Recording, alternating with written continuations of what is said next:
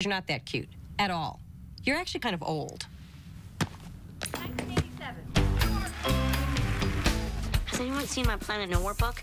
I sat down on the air hockey table for a second because my eyes were starting to cramp, and now it's gone. Wow, that is weird. You stole my book. Brick, there's only one reason I'd steal your book, and that would be to draw boobs on it. And if I did that, I would obviously show it to you. This is all about the guitar, isn't it?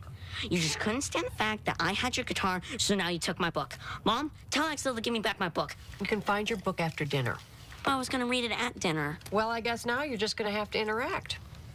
So, Mike, I can't wait to hear about all the interesting things that happened today that you've been saving up to share. Everybody, be quiet. Shh. Your dad's going to talk. You have the floor. As a matter of fact, there was something interesting.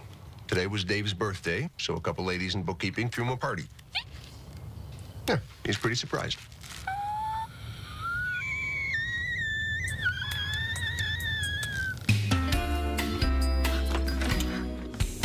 Oh, my God.